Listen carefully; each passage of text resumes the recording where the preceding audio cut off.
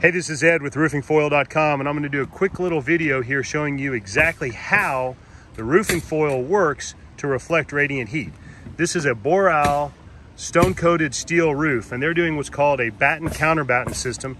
So they actually have wood battens running up and down the slope of the roof, and then 2x2 counterbattens running sideways to create a ventilated airspace.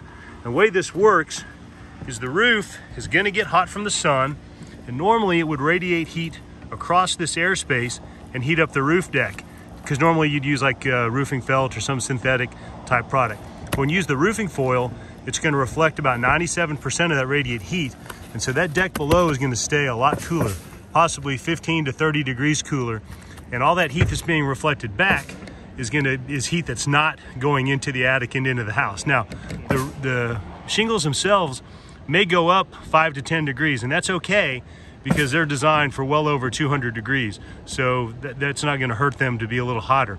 But that's good because we're actually reflecting that heat and keeping the structure cooler. But that's how roofing foil works under a stone-coated steel roof.